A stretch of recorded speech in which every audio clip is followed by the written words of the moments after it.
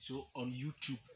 FA Cup, Namia Yadom, Yadru semi-finals, Yediditi, and a airbrow our channel way so Medina the Bright, Yeboah Taylor na the producer, a bright Owusu, or no, and a producer man, and I say, we am the FA Cup, no, and so I won't ask them about the 41st edition of the Ghana FA Cup, and a year bono 16 teams, and I did that. Namia Doma, a year quarter final, semi-final parents, no, say, has a free my dreams share. Na say ene Diana Star so share team and din and so ede Bechem United ebi ebenya the 17 club or beji FA Cup because ede automatically 2 teams wa beji bia no onyi bida Samson as dreams and as Diana Stars ba akuba finance beji obey the 17 club Bechem United the only team from Bron Ahafo regional watch FA Cup pen 75 Bia United Feli Great Olympics and 1-0 1983 but for Katana the Taleso Olympics SHN 1-0 to Olympics team one and 2 teams are ne free bro Ebanino or share no I went to my FA Cup early stages are not yebo until 2016 at Bechem United ever share team and D and so they call United our Cape Coast Ago Pramaso FA Cup no and so DC or Manaso Sanda Crona now for the very first time so Women's League as well about Northern sector is as enough fabulous ladies Ako 2 finals ni nyina Hazaka ladies ashanaje na mpenda akọ Hazaka ashanaje 4th one and a Grace Asantoas ko make difference sada na cup no eba brafo no na league ema eso ba brafo for the first time and for the first time e Northern zone na Hazaka sanaje ni nyina eno na cutting razor ebowi na ebo FA Cup ma between Bechem and so any team and the Okwa United na Accra so folk any Dreams FC NC akan wo FA Cup baby say the semi-finals. But the last time I had any team be from Eastern Region ball FA Cup semi-finals no. Na club no so ye a year Dew club. Na Dew youngsters. Na 2000. Na Yeboah with 30. Na has a D League na we. Has a Africa. Has a finals. FA Cup has a semi-finals. Semi-finals no. Ono a year Dew youngsters and a Besiaka D League no has a match no. Ye 3.3 goals. Emma Dew youngsters. Ebuama Dew league. But FA Cup match no 11th October 2000 has a share the youngsters by 3 goals 2-1-0 almost by a long goal courtesy of a year can sapon the only goal and make it difference no dano goal by 67th minute and I can sapon a share my has a twice so finals and was Okwa United by 2-0 a J Cup no double no I didn't 99 league any FA Cup 2000 has a twice so J Nay has a JFA Cup last season Edgy League double. But FA Cup on consecutively has better repeat JC 2000. Oshia Dew club in the semi-finals. Dew teams no Dreams Dew youngsters. Omunina team share has one kind of. Dreams FC has Cape Coast 2-1 at the Jesus Gaka Top 8 2018 tournament. Yeboah match on 21st January 2018. Now has Ewan zone. Annual ball against Mediama na ayenei Dreams is Kotoko zone. Dreams FC ewie e call crying e de call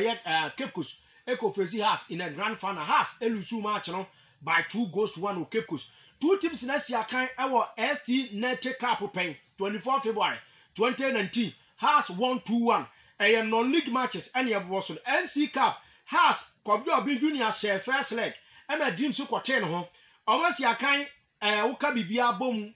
omu bia Dew Park in 2016 2 teams no and a call na match Nedika ho has ko share 4-1 e wo honum after say na Dew youngsters abo league akọ na aye din se team bi be piem e wo Dew abonte so e wo the theater dreams ba mo ye renovation we no o mo ne has of folk na tia na has ko show mo 4-1 o ka ni nyina mo 13 matches in all cup matches bibia has a winning 8 as a 20 goals Dreams FC are winning 3 as 11 goals and 2 drawn games into 31 goals and 2 teams now produce one contest as far as our meetings air concerned. But the omni said 2 teams no FA Cup no the last time I has face team be from a young Kromu and as a region has managed to beat that team no I want by long goal can a sapon and a share sago no Eastern region teams enter FA Cup finals. Akotes akoso mo tester print limited or my club and so many Eastern region Yeboah FA Cup final for the first time in 1973. Cup match no ebe we no na say nei team and din enso de Aquates and team anye cap has ne board draw two board draw and the cap no kosi wo replay has to aso eje cap no 1986 Okwa United from Eastern Region ese RTU by a long goal eje FA Cup Okwa United team of 2000 and has of focus ya kan has ese ne je cap no 2016 Okwa United by finals Emma and a team and din and so eje ene Bechem United se ne je na ta se nei se team my first dreams ba finals we Yakotes Okwa United through about the 3rd team of free region na wa ba finals e wo FA Cup mu nemom unim se aduana qualify na dreams qualify finals na the last time two teams be qualify omumienu nyina anye cup ni bi da no 30 years ago 1992 and a whole Voradep up against Kumase Ashanti region or Boasia Danse one and no musia kai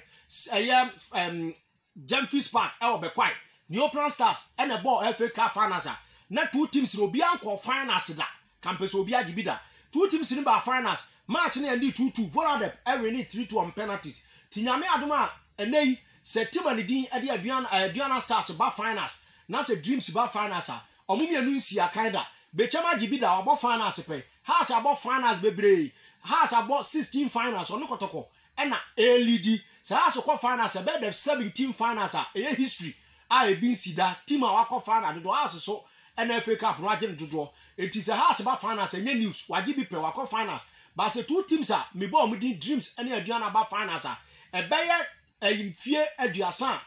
teams mienu from FA Cup no omumi anu nyi bi da mo finals da o maba be hia e finals ntie no enso ni de editie ayede ma tie fo ahwefo enso BYT Sports TV so na yenye has any dreams de na ne enko buno de no buno da bi no Bechem United any Aduana Stars omasi aka wo FA Cup da na sa match no na Aduana Stars ahye team bi ne afre no Dunyanwa FC eka ba ko obulebu Yimanola Kuoko ene nya bullet no ede ma Aduana Stars elsewhere na Bechem United so se Takrade Dolphins FC by 2-1 ewo FA Cup nto mu besia ewo 116 stage round of 32 no ma boy we 116 stage na ba so odoma ball no ball 1-1 penalty shootouts and Aduana Stars enya 4-2 win over Bechem United and the only blue team America ka 75 B and Timanye 83 B and Timanye ni nyina no Olympics and a deny omo but 2016 and Bechem be the first team from Bono obaji FA Cup as far as football calendar is concerned ya teacher regions ni de ba Bono ne for still ebom enei two teams no again about ko finals am ya kwakwe na say yenya bi 1975 83 2016 be the fourth time team bako aside the fourth time say Aduana about the fourth team ofri Bono oba final Bechem ba third but the second team the second time I was ever finals enti omasi FA Cup pen no Bechem elusui to Aduana Stars Aduana to aso eba ball quarter finals no but wanya lucky ema ofrim on that occasion ema niama entimi ankoye amfama no Aduana Stars last FA Cup semi-finals was 2015 July against Kotoko ewo Sunya Abonte so Kotoko won that match 3-1 ewo Sunya na elsewhere has and so ema mediama edinasem ama 2015 Kotoko ne mediama and a couple finals mediama to aso J Cup no nti Aduana Stars once again as a uram nanyesi edina Aduana for 2011 sananka Aduana be progress abam na Wild Stars Aduana Stars nania enam one way but ena brekum Chelsea match na nkoye Aduana Stars Wild Stars mo ye ema Aduana ba nchenchen enema ntima nkoye so this time around no Aduana Stars so uram Aduana G League Aduana bo Ghana Super Cup Aduana the Gaka top 6 against House of Folk Kumase se Aduana eba finals ase eba finals ebeye ebra etosu mienu Kumase Abonte so finals eba between Aduana Stars versus us Jesus omusia Kotoko any House ball semi-finals Kotoko elusu on penalty 27th November House so win na before then no na Bechem United Aduana credit cash no group stage kra ama onwa ba bewuram ama match no Aduana Stars enso advance eba ebe PM enso the finals eto aso share has eje cup no so this time na aduana ehia FA Cup or de bema ne in history no enso aye kama so aduana FC make sure so obewuram na FA Cup niam so atima koyi enso atimi ede amano ewo se nyame adom na dionko finals obe